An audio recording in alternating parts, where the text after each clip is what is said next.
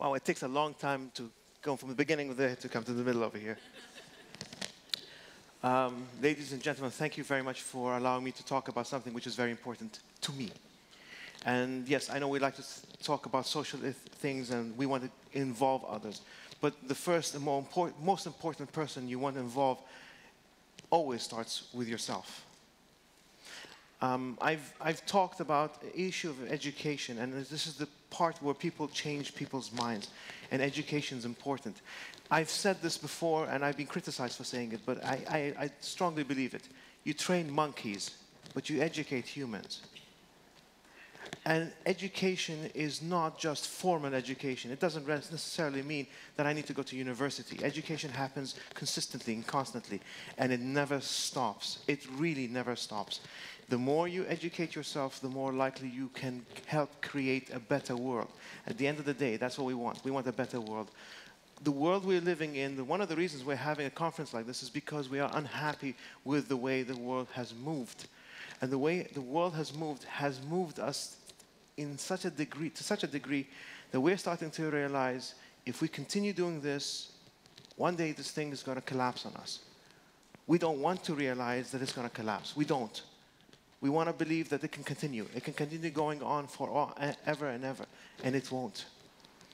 And the sad thing is, we have a duty, we have a moral duty to pass on something better to our children rather than worse. But we don't. And we come up with different ways of trying to rationalize in our head how we can do this. Now, there are two ways of changing human behavior, by the way. Either things are so sweet and nice that the person will change his or her behavior towards that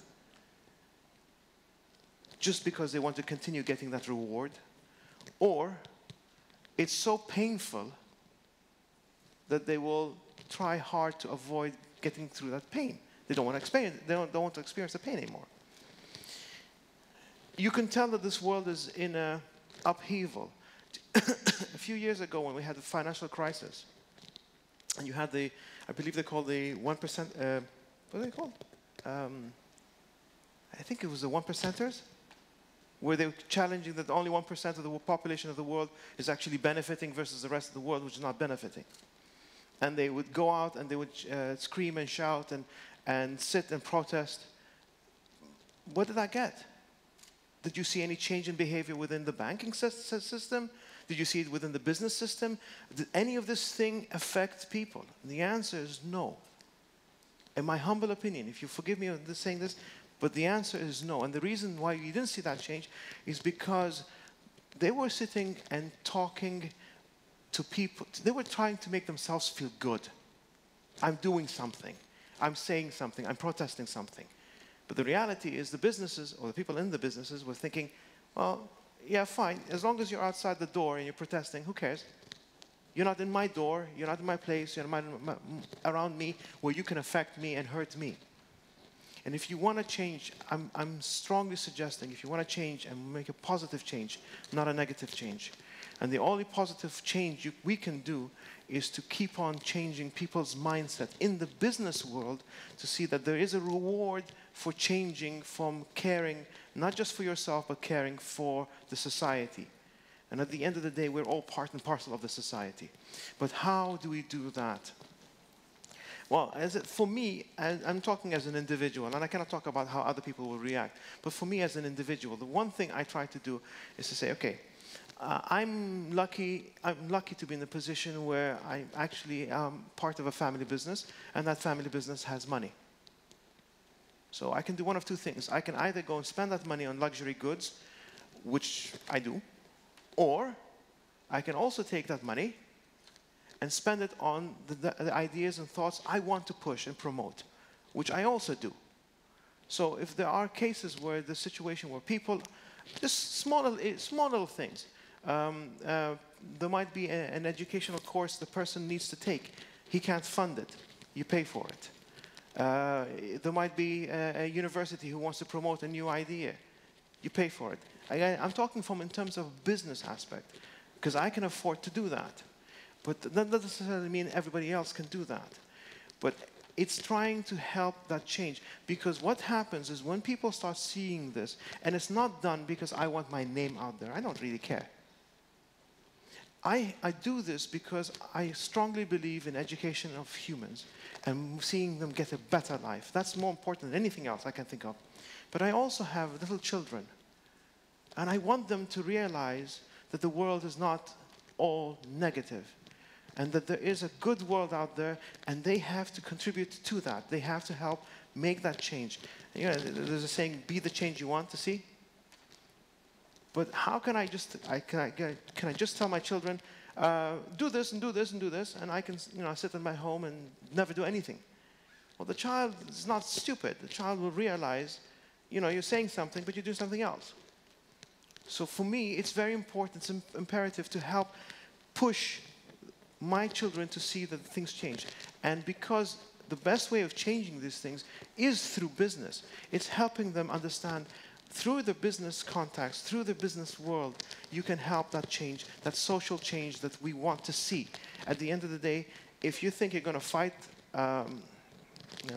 what used to be called in the 70s, the man, it's not going to happen. Fighting him, fighting the institution, fighting the establishment is not going to work. And I'm not saying this because I don't think it's worth fighting. I'm just saying that this is the wrong behavioral direction. I strongly believe that if you want to do the change, do the positive change. Make them feel that there is positive balance towards that. In terms of, by the way, some businesses really are, they really think we're stupid as a collection, as a human. As humans, they really do believe that we're stupid in our mindset. I'll give you an example. I have two that I can think of.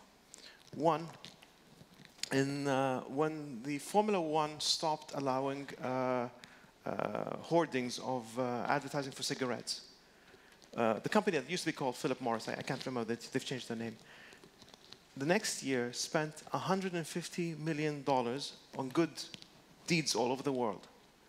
And then they spent $250 million advertising, they spent $150 million. This tells you what they think of us. It does. Not necessarily the company, but the media company that had done that thinks very little of us as a collective, as a society. You want to see something that happens in every day? I'm sure all of you, I don't know how many of you are from Switzerland or sitting here, but for those who are foreigners who have come in from different countries, and they go to a hotel, and then they have little signs on the hotel that says, time? Or the mic? Okay, help. So much for, what do you call it, technology. I really need help.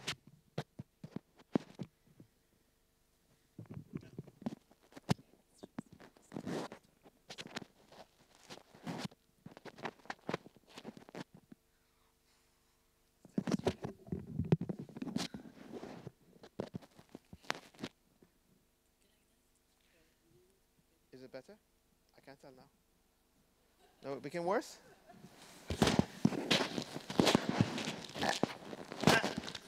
Is it better? Yes. Sorry. Not much I can do about technology, but everything else I hopefully can make up for this minute and something that we lost. Oh yes, when you go to a hotel, how many of you have seen with the sign that says, help us save the environment by not reusing what you call it, by reusing the towel or the sheet or something? And the thing is, you're not helping the environment, you're helping your bottom line. If you wanted to help the environment, don't build the hotel there in the first place. Leave the trees alone, leave the forest alone. But then how are they supposed to make money? But this is the whole purpose. The idea is because corporations, certain corporations, really think along those lines. I don't blame them, by the way. In some cases, they're put under a lot of pressure to produce a lot of money. But the thing is, how much money does it take to make you happy? If you have 1 billion, would that make you happy? What about 1 trillion? I don't know. What does it take to make you happy? The concern is, what do I want to leave as a legacy? What do I want to leave as a legacy? And if my business is there to harm, then honestly, I should shut down this business. But it's so hard for people to understand that, to appreciate that money is not the end-all, be-all. The purpose of money is to make other people's life better. It's a facilitator. It's to make other people enjoy life so that they can feel happier. But what do we do with money? You know, the more we have in our pockets, the happier we are, theoretically. But that's not the case. When I go, my wife is going to hate me for saying this, but when I go shopping with my wife, and my wallet becomes lighter by the end of the shopping spree, I'm still happier. Why? Because my wife is happy. Even though I have technically traded, you know, my money for whatever things that she enjoys. But that's the whole point. The whole point is to understand that I have a responsibility as a social human being. I don't have a responsibility towards just making money. Money has no value in and of itself. A business is there to create opportunities, employment, and hopefully open houses and doors for people. That's the whole purpose. I'm going to tell you a story that I had learned the story. Now, I don't know, I'm not trying to push, there's no religious agenda here, but it's a story which I just wanted to understand the mindset in terms of how we should be looking at things. There was a gentleman, there was a guy who kept on coming to the prophet Moses and insisting, please go tell your God, I want to be rich. He kept on insisting, please tell God, I want to be rich, I want to be rich, I want to be rich. And every time he'd say, no, not now, later. Until finally he said, okay, fine, I'll do that. So the next time Moses meets God, he tells him, your servant so-and-so says he wants to be rich. So God replies and says, okay, tell him from this time to this time he will be rich. And he goes away. Okay. So next time Moses sees the guy, he tells him, oh, by the way, I spoke to God, and God said, from this time to this time you'll be rich. And after that you'll become poor. The man said, thank you very much, and he walked away. And the time passes. And he reaches a point where the time should have been, the guy should have been poor again. And he sees him, and he's still rich. And this is confusing. Like, how's it possible that the Almighty has said that this guy is going to be poor, and yet he's still rich? So the next time Moses meets God, he asks him, you told me this person is going to be poor, but he's rich. And the response was, so he built a house, this poor man who became rich, he built a house with 4 doors. And these 4 doors are open. Anyone can come in and get shelter and food. I opened 1 door for him. He opened 4 doors. Now, does it make sense that the master should be, so that the slave should be more generous than the master? The idea here I'm trying to get is that the purpose of money is not to make money. But this is something we've lost. This is what has become part and parcel of how we think. The purpose of money is to help us move things in a direction where we want to get things done, where it can actually have an effect, a positive effect on our society. And again, there isn't a better way I can think of other than using business. I know this sounds like an oxymoron, but to use the business to get to the point where you want to get to. And how do you get the business to do that? It is by positive reinforcement of what they want. They want to make money for the shareholders, supposedly. Fine. Show them how that money for the shareholders can actually be positively used within society. Now, they're promoting recently the idea that has been pushed down our throats is the promotion of CSR, corporate social responsibility. I'm sorry, that's nothing other than marketing. It's pure marketing. A company, by its nature, is a dead entity. It has no soul. It's not a living entity. So how can I have morality attached to it? But everybody within that organization and company does have a soul. And yes, he or she is responsible for his or her society. And yes, he or she should contribute to his or her society. So I don't expect corporations to do good things. I expect people to do good things. The ones who are making a lot more money in society should be giving it back. And giving it back not because they're being forced to give back, not be giving back because they want people to see that they're giving it back, but they should give it back because it feels good to give back, to make other people enjoy life as much as they are. This is the hard part for a lot of people to absorb and comprehend. If we don't do this, and I don't want to be an agent of doom here, but if we keep on doing, continue doing, imagine, just to understand this. Historically, we've been recording history for the last 4,000-ish years in different parts of the world.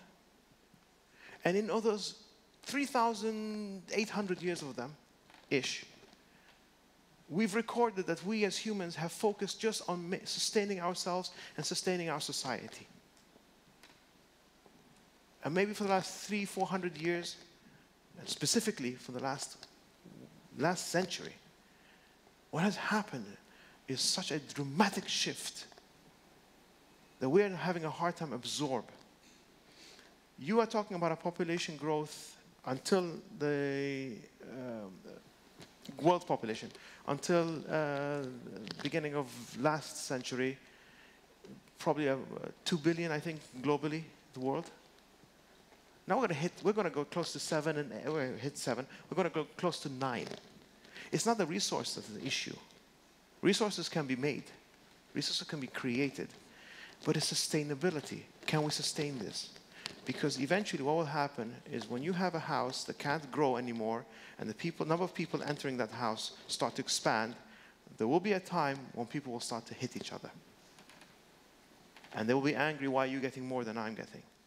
So in order to save that, I'm not advocating what you call it reduction in the population, because as I said, this world is big. It's huge. There's enough there's enough of abundance.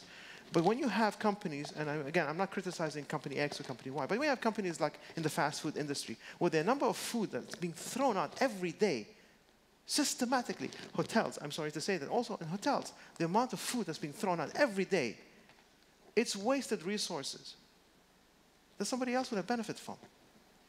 But they'll never see it. We need to help change that. Create the environment for those companies to say, you know what, I don't need to produce so much what you call fast food. I need to produce enough to create job opportunities and serve my customers, sell my product. I don't need to do an overabundance of it. Same thing with hotels. Same thing with restaurants. Just a small sliver of businesses what can be in. That way you can save resources. How many people? I'm just going to end up on this note. One of the worst resource abuse I've seen. In a certain airport, they've removed it now, but it was funny at the time. In a certain airport in the Middle East, I distinctly remember seeing a huge hoarding, a massive hoarding, lit up with a small faucet, and it said, please shut the faucet because you're wasting energy. And I'm thinking, am I the only one who sees the irony in this? This is lit 24/7. The amount of energy gone into this is lit 24/7, is there, and you're telling me, close the faucet. Sometimes these things really, really irritate, because you think it doesn't take much to think to how you can adjust and help the society and help yourself. At the end of the day, as I said, if you start, I know we have this tendency not to think along those lines, but if we start by being selfish first, think of ourselves, think of our families, think of our societies, as communities, and then as societies, we can achieve a lot, and achieve a lot by positive change rather than negative change. Positive emphasis. And I believe I'm told I should shut up. I'm sorry if I've taken more time than I should have, but I'm hoping I've just left you a message, and that message is we need to affect the change from ourselves. Thank you very much.